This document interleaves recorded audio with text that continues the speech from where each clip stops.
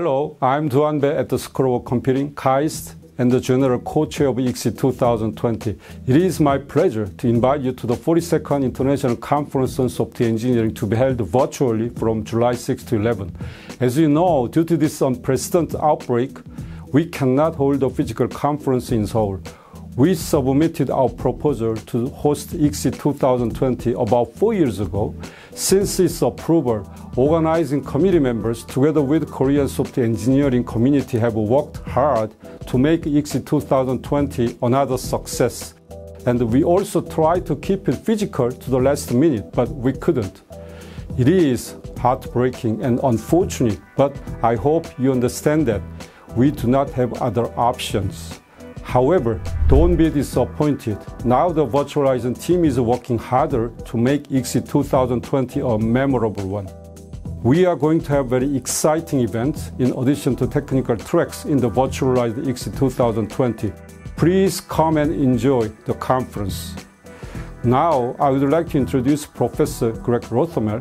Without his leadership, willingness, and great ideas, ICSE 2020 would not be possible. Greg, it is your turn to welcome participants.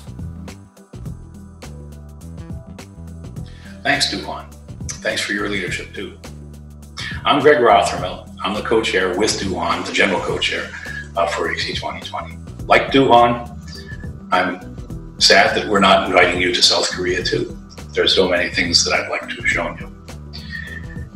Hopefully we can do it again sometime in the future. But now, instead, I want to invite you to a completely new event, a completely new way of configuring ICSE, Virtual ICSE 2020. ICSE is a truly global community, and to enable this community to take part in ICSE all together without forcing some subgroup to sacrifice sleep, we're organizing the conference around the concept of time bands.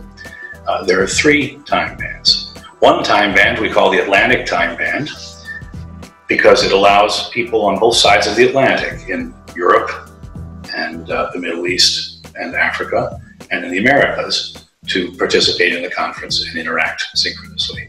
Another time band we call the Pacific time band because it allows people in the Americas to interact with people in East Asia and Oceania synchronously. And a third time band we call the Indian time band, after the Indian Ocean.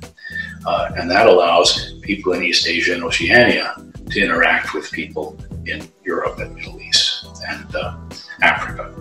And so within these time bands, there are 3-hour periods. And these 3-hour periods are where we are going to position the keynotes and the different technical sessions. So with this setup, pretty much anyone who attends the conference can listen to and see 2/3 of the events live, synchronously with everyone else. And we're going to live stream all the talks, but we'll also record them so that people who can't be there in person for the times that they're perhaps sleeping can see them later. Now, within each of these time bands, the first couple hours are for sessions, but the 3rd hours are reserved for what we're calling Zoom meetings. And in Zoom meetings, we'll do things such as have poster presentations, have demo presentations, have birds of a feather sessions, and you can join those and also interact with folks in the community. So there'll be lots of interactivity involved and lots of ways that in these times of social distancing, you'll actually get to interact with your colleagues in the software engineering community. So we hope with all this that you'll all find an exciting and interesting technical program to attend, but there's also the workshops and co-located events that will be on either side. So the main event for ICSE is 1 week, July 6th through 11th. But the week before and the week after are where the co-located events and workshops are held. So hopefully there's something that you'll find worth doing with those. That's all I have to say for the moment. I want to turn your attention to DARKO MARINOV and Jane Cleland Wang. They're our program co-chairs. I just want to thank them for everything they've done for this conference. They have the clear distinction of being the only program chairs for ICSE who ever designed a technical track for ICSE twice. So, Darko, Jane, thank you, and please go on. Hello, my name is Jane Cleland-Wong, and I'm Program Co-Chair for ICSE this year with Darko MARINOV. What can I say? This has been quite an adventure. We've worked with our program committee to select a set of exciting papers. We scheduled everything to be presented in Seoul at the end of May, and then all of a sudden our plans were changed. While it's disappointing not to be able to meet in person, it's also a really great opportunity for us to try something new. As program co-chair, I've thought quite a lot about what makes a great program and whether we're able to replicate that in our new virtual world. For sure, we're going to miss the coffee break conversations and all of the informal opportunities that we value so greatly. But I challenge you to look for new and different ways to engage in ICSE this year.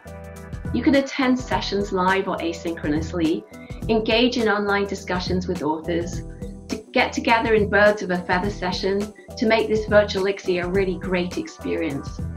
You can select talks that are of interest to you to attend, meet the speakers in Slack after their presentations, go to Zoom rooms to see poster and demo presentations, and reach out to people whom you may have always wanted to talk to. I hope to see you soon at Virtual ICSE 2020. Hello everyone, welcome to the Virtual ICSE 2020. My name is Darko MARINOV, Program Co-Chair together with Jane. We have very exciting program. We hope that you will enjoy it. In the blended sessions, we have a total of 292 papers from 5 different tracks: the technical research track, software engineering in practice, new ideas and emerging results, demo papers, and the journal first papers. We blended them such that they are going by the topic rather than by the track. We also try to take into account the preferred time bands for presenters. This is a multi-objective optimization to try to get together the papers on the same topic while also observing the time band preferences. We hope that you are going to enjoy these sessions. We will make the videos optional as a backup, and we hope to have many live presentations and an engaging discussion among participants. I also hope that your videos will be better than mine. See you at Virtual ICSE soon. Bye. Hi everyone, my name is CRISTA LOPES and I'm the Virtualization Chair for ICSE 2020. We're going to try something completely different this year. All keynotes and technical talks are going to be live streamed simultaneously onto YouTube and EQE in 2-hour sessions with up to 3 parallel tracks continuously for 5 days. We'll be following the sun. For that, we have 4 teams of ICSE volunteers around the world. One here in Irvine, California, another one in Seoul, another one in Europe, split between Spain and the Netherlands, and the 4th one in China, so that our Chinese colleagues can also watch the talks live. Our live production team includes around 30 ICSE volunteers. Registered participants will be able to ask questions during the talks, and we will also support ways of interacting with the presenters immediately after their talks through text and video conferencing.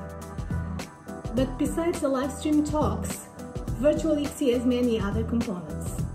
GREGG, Jane, and Darko already mentioned some. I am particularly excited with the live entertainment program that we are putting together.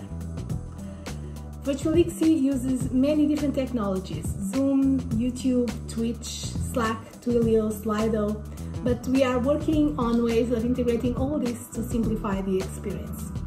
So besides the live team, the virtualization committee includes several others who are working very hard in order to make it easy for you to participate in the conference. I am in awe of the energy that the entire virtualization team is putting into this, and it has been great fun to join the organizing committee. We hope this will be a good experience for everyone.